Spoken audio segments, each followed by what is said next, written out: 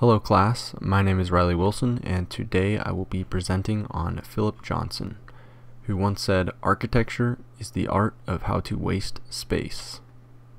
Background: Johnson was born on July 8, 1906 in Cleveland, Ohio, which is where he grew up.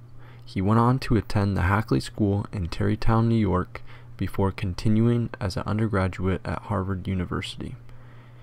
In 1927, he completed his studies and graduated with a degree in philosophy. After Harvard, he went on a trip to Europe, which is where he developed his love for architecture. In 1932, he was appointed the director of the Department of Architecture at the Museum of Modern Art in New York. During this time, he joined up with Henry Russell Hitchcock in composing a book called The International Style: Architecture since 1922. Later, in 1940, he returned to Harvard to study architecture under Marcel Breuer. However, his most influential mentor was Ludwig Mies van der Rohe, whom he worked alongside on the Seagram Building in New York City, which completed in 1958. Here are a few pictures of the Seagram Building. As you can see, it is a tall rectangular shaped building with a lot of windows on the exterior. For Johnson's architectural philosophy, he was a minimalist who worked with modern aesthetic, but he also alluded to 18th and 19th century architects in his work, and in the 1960s he began including more domes and curvature forms into his works.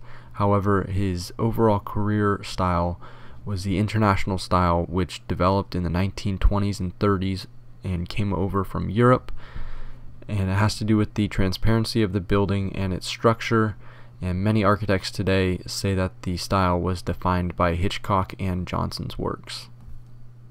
Johnson was part of the modern movement, which was from 1925 to around 1950, and it began in Europe but soon came over to the US and included the introduction of the Art Deco style, the modern style, and the international style. This was between the world wars, and it introduced bold rectangular shapes with a lot of exterior windows.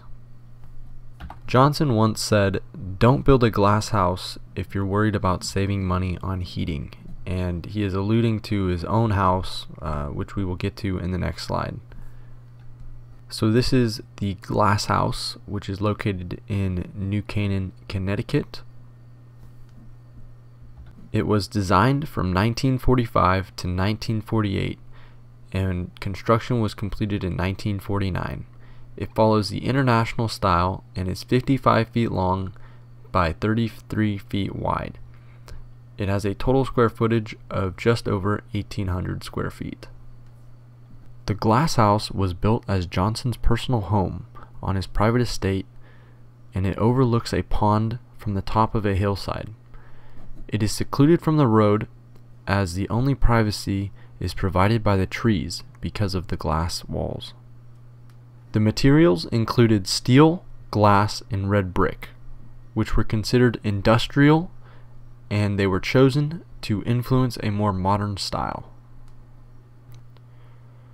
This project was mainly focused on positive space, as the interior space is defined by the walls, which are transparent to connect to the exterior space, which is surrounded by walls on the sides and the back, while the front is shaped with pathways that connect to the driveway and surrounding buildings.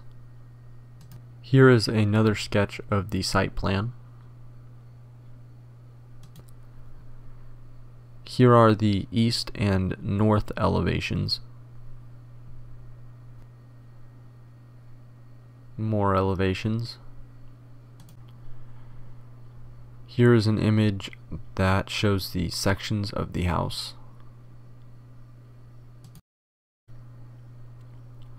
And here is a top-down view of the previous image.